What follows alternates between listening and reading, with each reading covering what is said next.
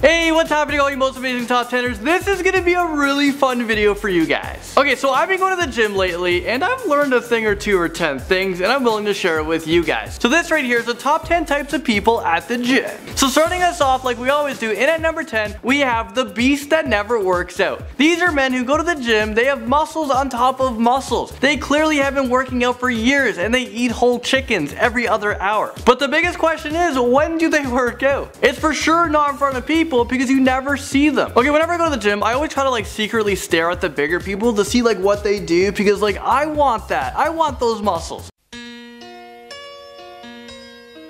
But you never see them lifting weights. Maybe they know smaller people are staring at them like me and they don't want them to become bigger because they won't look as big. So they just do it on their own time. They just go to the gym to look good. Moving into number 9, we have the grunters. Ugh. This could be a guy or a girl, a muscular person or a slim person. But when this person works out, they need to let you know about it. And then you look over, you're like, oh my god, this beast is lifting something and it's like 5 or 10 pounds. So it's like, what the heck is going on? And then you're thinking maybe there's like a hot girl around you and the guy's trying to impress her. It's like their mating call. Ugh, come over here. Lifting these weights. The grunters are louder than tennis players at times. It's so crazy, bro.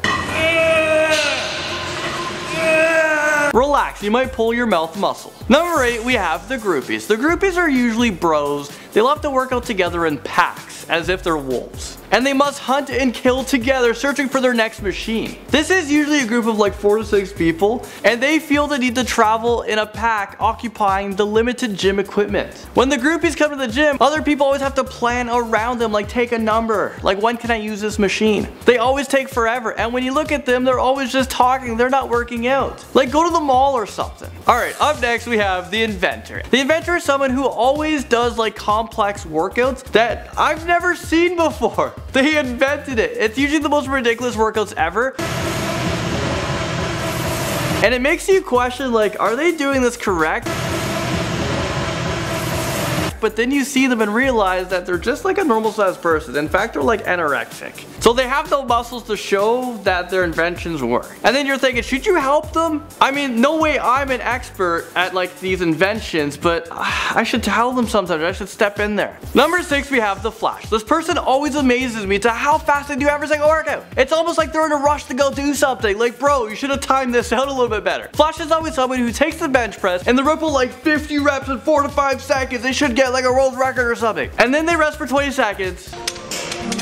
And then they're back at it again. You don't know if they just had a seizure, if you should call 911, or what the heck is happening. Are you about to miss a flight? Okay, the good looking girl is up next and at number 5. The good looking chick is usually female and they're just there to look good. I'm not really sure their mission, like, is it to like try to get fit? But they don't really need one because they're already fit. These girls always come to the gym with their makeup on. Good looking chicks always wear like the TNA pants, the sports bra, and their workouts consist of only butt workouts and leg workouts. They'll take any machine and they'll do a butt workout or a leg workout on. Number 4, we have the strongest man in the world who isn't actually too strong. I know you guys are probably like, Landon, what the heck are you talking about? This makes no sense. Okay, let me explain because you're right, that is actually very confusing. So what do I mean by this? Well, this is a person who would stack up like 2, okay, maybe like 4 plates, like those 45 plates on each side of the bar. They try to bench press like 400 pounds and then you always look at them and notice how small they are and then you're like, holy crap,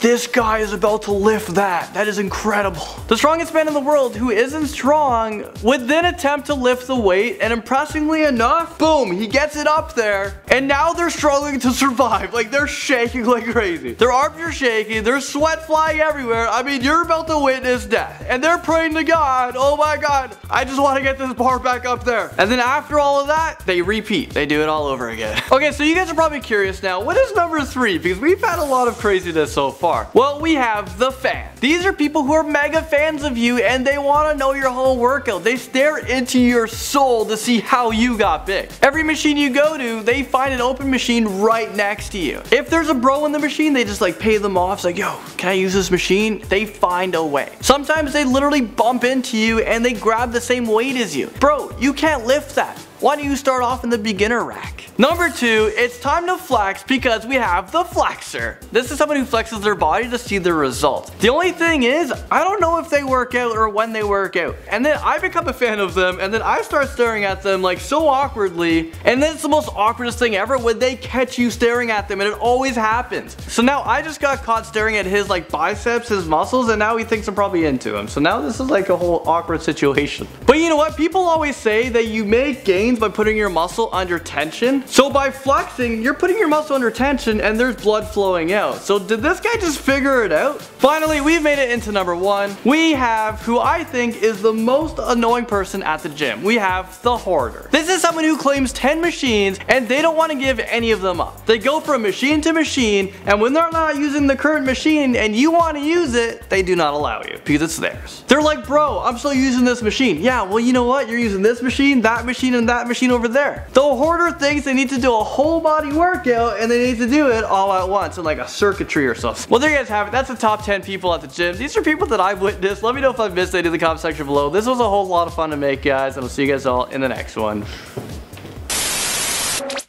So let me know what you guys think of this video. What types of people do you have at your gym? Let me know in the comment section below. If you guys like this video, don't forget to share it around, hit that like button, and also subscribe if you do enjoy it. Once you subscribe, as soon as I make a video, which is every single day, we're actually going twice a day, you guys will be notified right away, and you can be one of the first ones to watch. That's it for me. I'll see you in the next one. Bye.